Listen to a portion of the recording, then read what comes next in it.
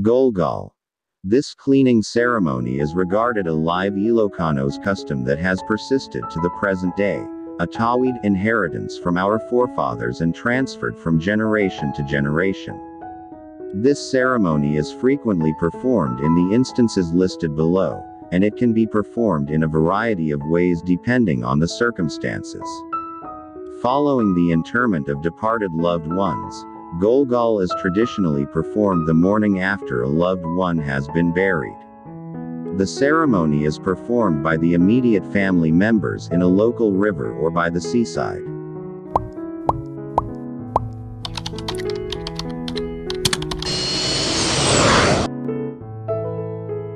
For the ceremony, arutang rice stalk, sugarcane vinegar, gawwed betel nut, and pinadis small rolled Virginia tobacco are made. After the family members have burned the arutang, the manglualo prayer warrior performs the ceremony by pouring vinegared water over each family member's head. During the ritual, the gawwed and pinadis will be offered. The ritual takes place at a section of the river that is shallow.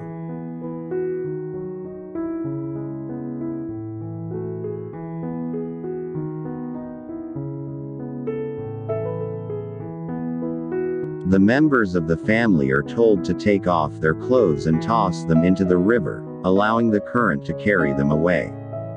Following that, each family member must collect pebbles to transport home. They should not look back from whence they came on their way home. They must also take a different route than they did to get to the river or the beach. When the family members return home, they must hurl the pebbles above their house's roof to keep the ghosts of their loved ones from haunting them. The Golgol rite is thought to aid in driving away the ghost of a deceased relative and bringing the deceased directly to heaven. The act of cleansing also symbolizes the washing away of grief and bad luck that death may bring to the family.